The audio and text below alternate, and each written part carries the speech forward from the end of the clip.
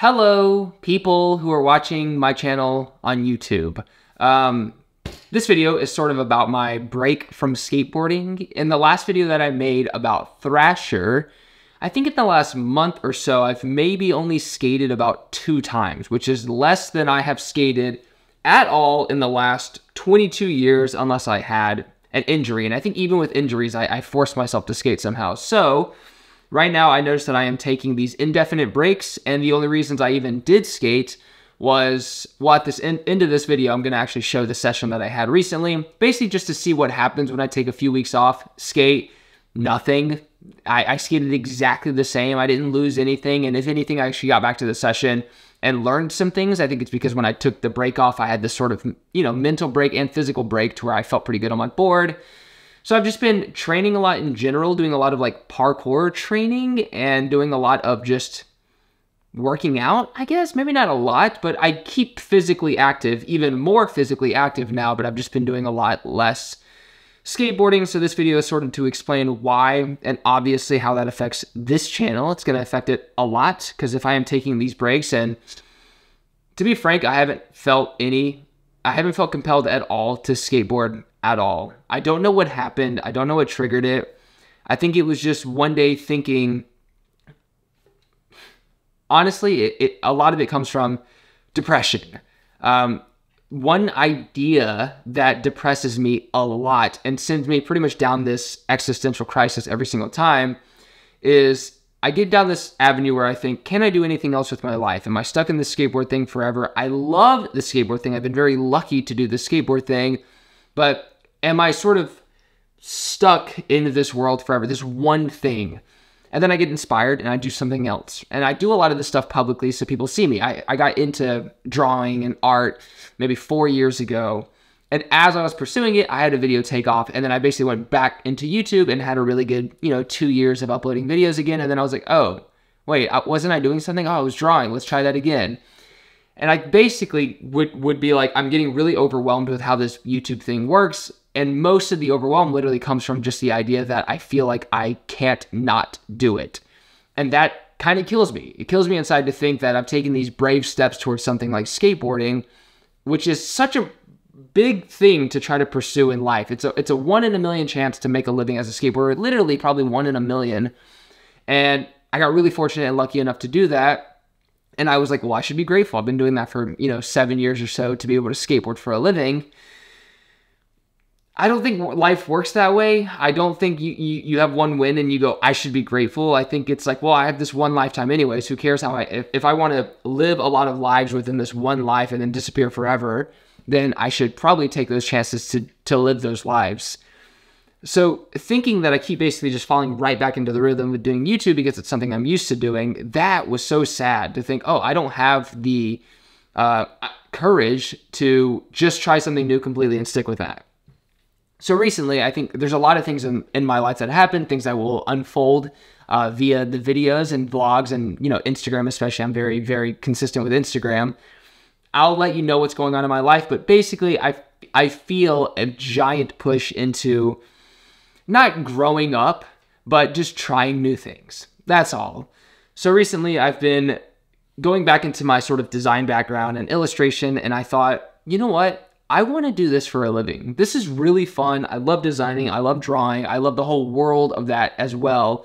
It's sort of a world that I just thought, okay, I'm just not the kind of person who could succeed in that when I was younger, so I did skateboarding. And then as an adult, I'm like, I think I can do anything that I really try to do. So I've been pursuing that, and that's sort of my intention right now. But I realize that when I am doing something where I'm like, no, I want to be successful in this, my body instinctively cuts out everything that isn't necessary for that one thing. That happens to be skateboarding. When it comes to working out, I think that's always necessary. That's great for health. When it comes to parkour, I think that's a really good, fun way to work out. And it's a good explorative way of seeing the world in different ways and meeting new people in different communities.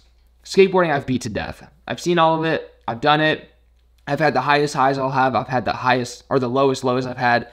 I've experienced skateboarding as thoroughly as I feel like I possibly can. That's why I sort of needed to step away from it, and why I think I might be not doing it a lot at all in the upcoming time. So that's basically it. I've yeah, been doing parkour, drawing. That's my entire schedule. I'm trying to keep this video raw, and just the idea of thinking like, okay, this video's gonna be raw is what's messing me up speaking clearly, because I'm like, I don't want to cut. I feel like I've talked well so far. I do want to say that obviously 1 million people subscribe to this channel, and that gives me this huge weight as well to sort of stick through it. But I think, you know, if anyone were to ask me advice in my position, anyone out there, people ask me advice all the time, and I give sort of my best guesstimation, but obviously advice works differently for everyone. No advice is universal. So when you hear something, you try it, and you're like, why isn't this working? Because it might just not apply to you. If someone was telling me like, hey man, I can't stop this cycle. I keep doing this thing. It's working for me. It's basically like a job, right? Like I'm doing this job. I really want to do this because I feel like my job, I don't have anywhere to move up. Like I'm an employee at this company. Even if it sounds like a great gig, my advice is like always has been and always will be, oh, just go for the other thing. Like, why not? Who cares? Like the downside of things is never as bad as people think, depending on what your perspective is. Like to me, a huge downside is like breaking my leg. That is a massive downside. But to like financially struggle for a year or so, or like try to do other things to make ends meet, that's not really that low, at least to me. And I've saved up a good egg, what's it called, goose egg. I've saved up some money to sustain me for a little bit as I pursue something else. But you know, the truth is I don't have a lot of time where I can sort of just lollygag. I need to get to it, which is why I think I've also been just so desperate to pursue something new. So, you know, I started the Instagram, and I think a lot of people saw it, and I already have gotten a little bit of, you know, pushback being like, what are you doing, dude? Like, you're good at this one thing, do this one thing. And it's so funny because I was going to go skate the next day, and I got this hate comment that just said, hey man, I really like what you do, but you should stick to skating. You know, it was like this, like, it was kind of this, I've noticed that I just look at the world so differently than the mass amount of people who comment on my feed, who exist maybe. I just don't look at the world like that. And I don't say the things that feel normal. Like, I feel like everyone just says the same things over and over about everything. And the advice has never worked for me. Like, it has never been universal when people have gone like, you know, they're like, man, when you hit 30, you're going to start feeling it in your bones. You know, things like that. Like people say the same thing. Well, you'll see when you're older about this and this. And they've always been wrong. Like literally every time they've been wrong. And I also realized how many adults when I was a kid would just rationalize bad behavior. So it'd be like, I mean, here, you know, I'll drink alcohol once in a while or whatever, but I remember people would be like 23 and they'd be raging and partying and being like this. And they're like, dude, wait till you're older, dude. You're going to be drinking and acting crazy and doing all this stuff or whatever. And I was like, I don't think that's going to happen. And then as I got older and it didn't happen, I realized you were just irresponsible. Like, how many people just perpetuate their own irresponsibility to kids being like, oh, you'll see when you're older. And then I realized also with fitness, it was like, when you're 30, you're going to feel it in your bones. And I was like, well, it turns out I've been skateboarding nonstop, and being physically active is actually better for your body than being sedentary. And like people who give that advice live sedentary lifestyles. And I'm like, oh, if you would have just exercised, you wouldn't be feeling that way. So anyways, the point is people seem to repeat the same things and say the same things. And when it comes to advice with something like this, the typical thing to say would be, you finally get to do something you love. You know, you should stick with that, right? You got really lucky. You shouldn't really complain about that. That's kind of silly and immature. And in my head, I go, no, dude, even if you got lucky, got the job you love, it's like you have to explore the other things. You have to explore something else you love. And especially if you don't like what you're doing at the time, especially if the thing feels repetitive and monotonous and boring to you, you absolutely should explore the new things and try new things and risk it. But the thing is, you know, I also know that I am the kind of person who's really disciplined and I'll just go for it 100%.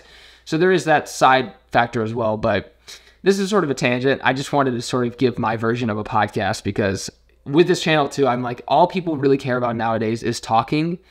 And I've considered just doing like a podcast in the future, but I do actually have a video coming out next about Revive. They came into town and I wanted to do a whole video sort of talking about what happened to Revive skateboards, because it's been a big difference when I got on compared to now, going through COVID and sort of how that transition happened. I think that'll be a really interesting video, but that's essentially it.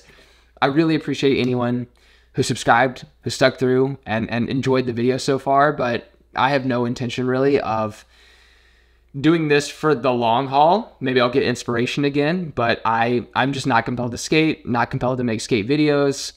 And that's that. I'm really excited about pursuing new things. And the second that I actually was like, holy crap, I'm going to actually pursue art. I'm going to pursue art. Oh my God, I'm going to do this. You will not believe the amount of energy I've had the last week. It's just been nonstop. I know it's new, but it's also something I've been doing for 4 years. So I know it's something that's going to stick for a long time. And I'm like, oh my God, I'm finally getting out of it. And it's been like a huge fix for my sorrow of being like, I'll never be able to escape. I'll never be able to escape. And realizing now that I'm doing it, like I'm actually escaping. Yeah, I feel very, very, very excited, very at peace. But obviously a little nervous and a little, I'm just excited. That's all it is. I think it's going to be really, really, really, really fun. And the thing with me is I am a competitive person, so I do want to win. And I think that will be a fun journey to watch because, anyone who is interested in seeing that side of it, I did start like a YouTube, Instagram, whatever for that, for what I'm doing with the art thing. I'm basically uploading every day in the art world.